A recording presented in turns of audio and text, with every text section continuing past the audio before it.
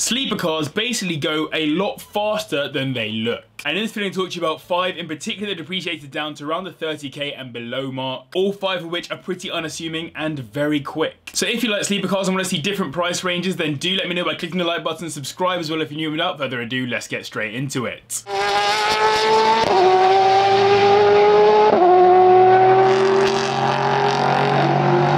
Let's kick this video off with the VW T-Roc R, a high-performance compact SUV which was introduced in 2019 to combine typical SUV practicality and versatility with a bit of performance and aggression, but aesthetically it's genuinely not a million miles away from an R-line T-Roc, which can easily fool a non-car person into thinking they're seeing yet another little SUV in a world where SUVs are continuing to be the best-selling cars out there. The T-Roc R comes with a 2-litre turbocharged inline-4 engine which puts out 295 brake horsepower and will manage 0 to 60 in 4.7 seconds, which is pretty rapid for a compact SUV. Part of this pace has come from it being tested and optimized at the Nürburgring, which is pretty huge for an SUV with around 400 litres of luggage capacity. I've actually driven the T-Roc R line, not the R, and I can tell you it does offer a very smooth, comfortable, practical and genuinely enjoyable driving experience, if a little bit boring. But this boring factor is kind of what makes this car a sleeper. On the inside, it's definitely not a sleeper, with the nice sporty seats and dashboard with a lap timer embedded into the instrument cluster, reminding you that this car is actually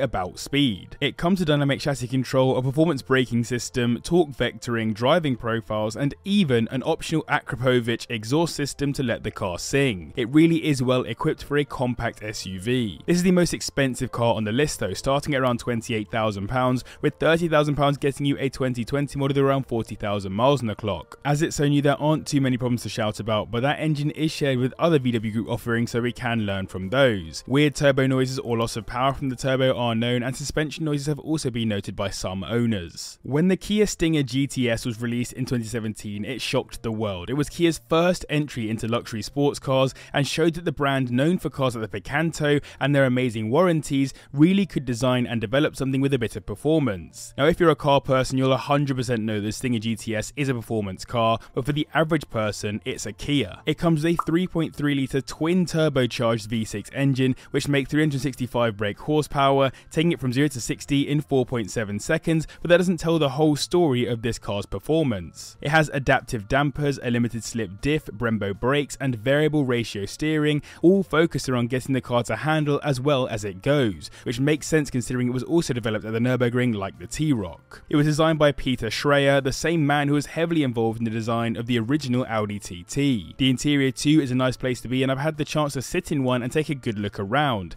It's quite a simple design. It looks a little bit like a Volvo in there, but it still has nice premium materials. What's crazy about this car now though is how cheap it is. Given brand new, it was around the £41,000 mark in base spec. Now you'll find them listed anywhere from around the £23,000 mark, with 30 grand getting you a 2020 model with just 20,000 miles on the clock. Again, it's another newish car, so reliability isn't something to worry about too much, and Kia's 7-year warranty makes this a very tasty pick. However, that warranty doesn't cover stuff like pothole damage, and parts for the car have proven to be relatively expensive, so worth being aware of. I've got another compact SUV for you now, and it actually sits on the same platform as the T-Roc we just spoke about, the Audi SQ2, which was released in 2018, with the first model seeing the roads around the 2019 model year. Where the R is the top of the range T-Roc, with the R badge being the range topper for the VW brand more broadly, the SQ2 doesn't actually carry Audi's top tier RS badge. For this reason, it's not quite as aesthetically aggressive as cars like the RS7 or TTRS, which are more obviously performance cars. The SQ2 therefore slides under the radar as an SUV with surprising performance, thanks to its 2-litre turbocharged inline-4 engine, which makes 295 brake horsepower, taking it from 0 to 60 in 4.6 seconds, ever so slightly quicker than the T-Roc despite having the same engine, which is also shared with cars like the Audi S3. It's typically Audi both outside and in, with the newer, more angular design language on the exterior and a pretty sporty interior that comes with cool features like diamond stitched seats, a flat-bottomed, race-inspired steering wheel, and quite a large infotainment screen on the dash. It also came with some slightly different colour choices in case you wanted to push the boat out a bit, like the Tango Red and Vegas Yellow. In my eyes though, despite those colours, it's quite a boring looking and sounding car overall, not something shouty or aggressive, which all in helps it to be cemented as a sleeper in my books. £25,000 will get you into one of these, and 30k will get you a 2020 model with around 40,000 miles on it. Reliability is a similar story to the T-Roc, with the odd software glitches on the infotainment and some minor electrical issues to be aware thereof. So I hope you guys are enjoying this video. If you are, a like would be much appreciated. As I said, I'll make some more videos on sleepers if you like this video. And let me know in the comments down below what your favorite ever sleeper car is. It can be whatever you deem to be a sleeper car. Some people prefer cars that are tuned, some people prefer cars that are just a sleeper from standard. Let me know in the comments down below. The Volvo V90 T8 embodies everything that a sleeper needs to be. Unassuming, comfortable, sedate, and unbelievably cool if you know about it. It comes with the second generation V90, unveiled in 2016,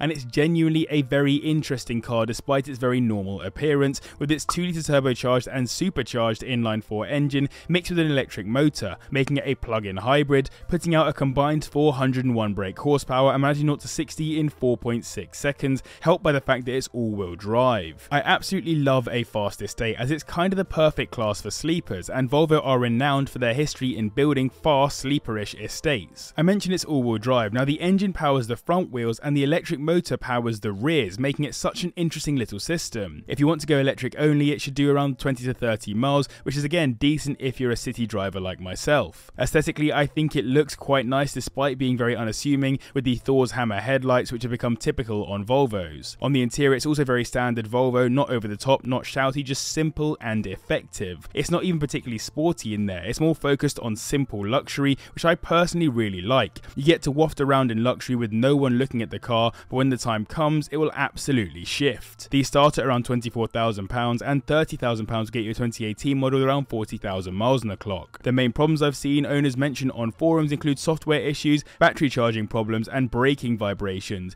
which may have relevance to the regenerative braking system. Taking the top spot in this video is a car that you simply wouldn't expect to have a 5-litre V8 engine, putting out 417 brake horsepower and managing 0 to 60 in 4.6 seconds. Not bad at all. The Lexus ISF is the oldest car on the list by a long way, introduced in 2007 alongside the concept for the incredible LFA, having been developed at the Nürburgring, which seems to be a bit of a theme in this video. But it wasn't just produced at the ring, much of the suspension tuning was done at Fuji Speedway in Japan, and its chief engineer had previously worked intensely on the Supra, so it was certainly developed in good hands. It aimed to compete with cars like the C63 AMG and M3, and compared to the standard IS, it has definitely got more aggressive stylings, but not so much that you'd see it and think that it was a V8 engine super saloon. One thing that's very obvious on these is the stacked quad exhaust, which are sadly entirely fake and just built into the bumper. It's a real shame, but the actual exhaust sit right behind the bumper. If you look closer, you can see through the bumper exhaust into the proper, very normal ones. It's not a gimmick I'm a fan of, but I suppose it made sense to someone in the design process. If you go for a later model, you definitely get better equipment, by the way, like the Torsen LSD from 2010 onwards, and some more modern creature comforts which make it feel a bit more usable today, as well as an interior design with some features reminiscent of the LFA. You'll find this listed anywhere from around £20,000, with £30,000 getting you a 2008 model with 50,000 miles on it. There are some known build quality issues, and it does consume the consumables very quickly if driven hard. There are also some known transmission problems, as well as overheating issues as well. So I hope you guys enjoyed this video. A massive thanks to you guys for watching, and of course the patrons for their continued support. And if you want to see some slightly more assuming cars, then click up here and subscribe down here.